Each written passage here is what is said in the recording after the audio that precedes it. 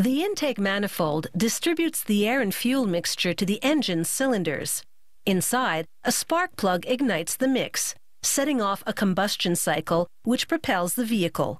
For optimal performance and efficiency, the manifold must distribute to all cylinders evenly.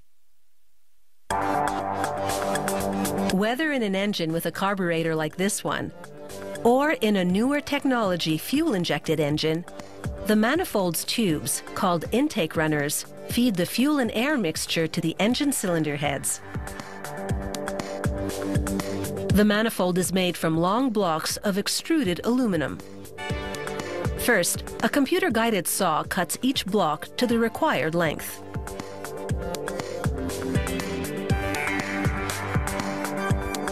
Metal cutting metal produces a lot of friction-generated heat.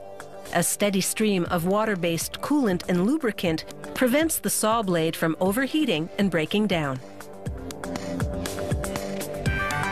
A computer-guided machine shapes the block from multiple angles, transforming it into the rough form of one of the manifold's two sides, called banks.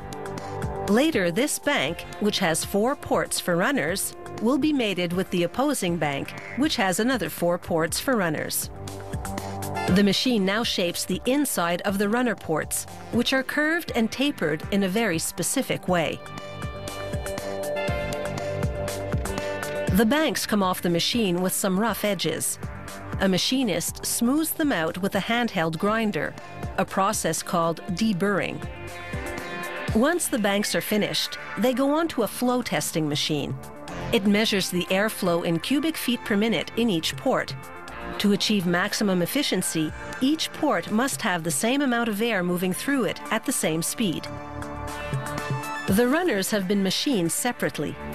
A quality control technician runs a file over the runners and the banks to check for any imperfections.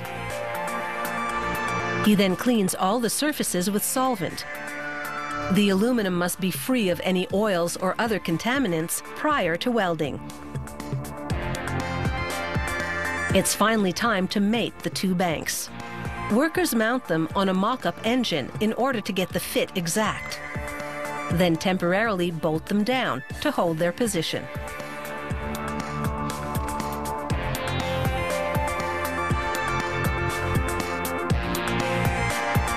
Now a welder takes over. Using a high-precision welding machine, he first tacks the banks to each other in a few spots to secure the positioning. Then he fully welds them together. Next, he attaches the intake runners to the ports. A light tap to make the tongue and groove connection, followed by welding along their perimeter.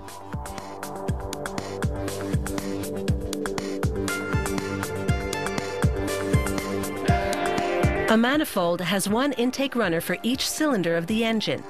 This one's designed for a fuel-injected V8 engine. Therefore, it has 8 runners.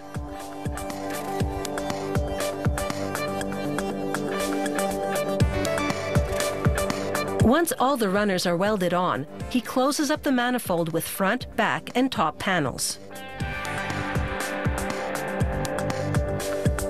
He welds these parts as well. Next, workers mount the fuel rails, which send fuel to the injectors. The injectors go on afterward. This is a high-performance manifold with a built-in nitrous oxide system. These are the stainless steel feed lines for it. Nitrous oxide is a compressed gas that's high in oxygen.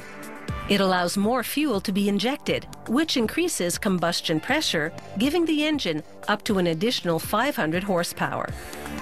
They mount the throttle body through which air enters the engine. The pivoting brass blade in the center is an air metering device.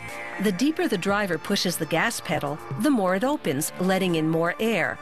The injectors simultaneously shoot in more fuel. The result? More power.